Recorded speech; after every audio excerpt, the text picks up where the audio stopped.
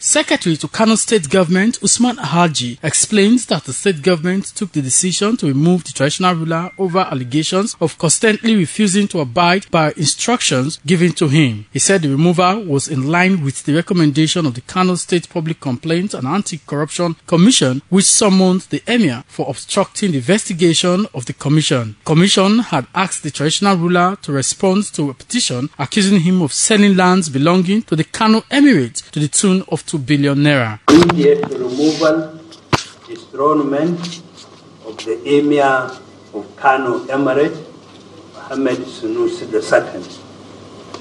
The Emir of Kano is in total disrespect lawful instructions from the office of the state governor and the other local authorities, including his persistent refusal to attend official meetings and the programs organized by the government without any lawful justification, which amounts to total insubordination.